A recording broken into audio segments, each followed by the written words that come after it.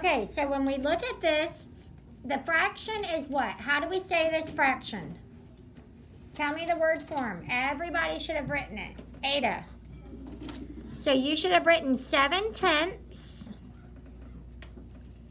And then some of us got confused because the grid here is how many equal parts? How many?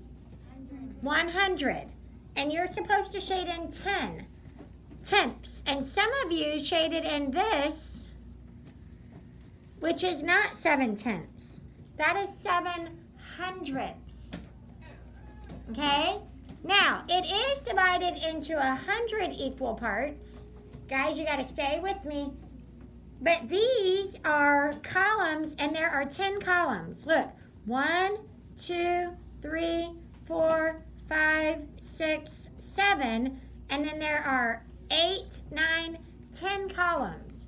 So the columns give you your tenths.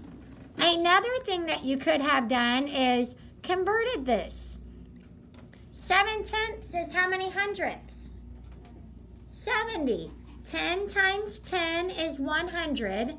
7 times 10 is 70. 70 hundredths. So then you needed to shade in 70 of these, or 7/10s.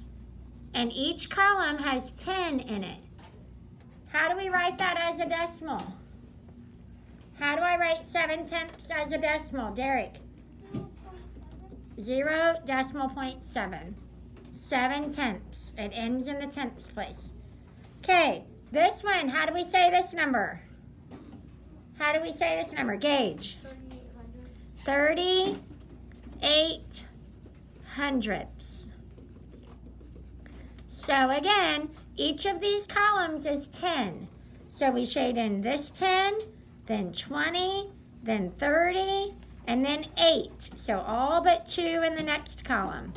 How do you write that as a fraction? How do you write 38 hundredths as a fraction? Quentin? 38 over 100. 38 over 100, yes. Are we allowed to use our math journal on a test? No. But you can use it to practice any night, and you can go back and rewatch these videos, which is, I mean, a great time. Just get your popcorn, a soda, turn on Mrs. Smith's YouTube channel. You could, I mean, literally, there's enough videos. You could keep yourself busy all night. Oh, you're not going to sleep.